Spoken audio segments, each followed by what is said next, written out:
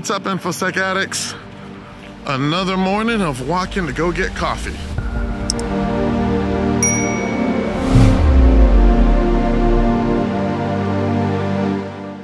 Like I was saying yesterday, really just working more on the red team stuff. Not so much exploit development in cloud like last year, and a lot more focus on programming.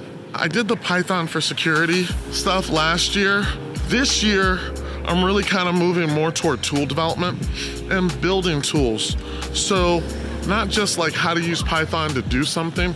I'm working on a course called Python Design Patterns. It's really more of a programmer kind of course because that's really kind of where we need to be moving to, right?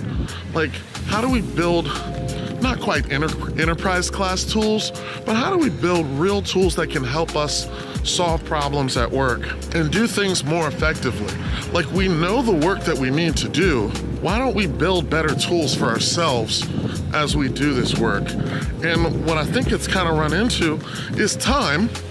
That's the first part. And then the second part is beyond just doing like your regular weekend coder type stuff, you know, hacking something together.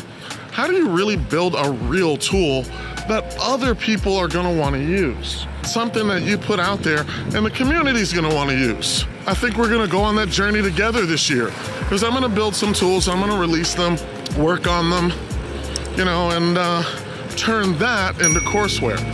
So, as I go get my coffee, that's what's going on.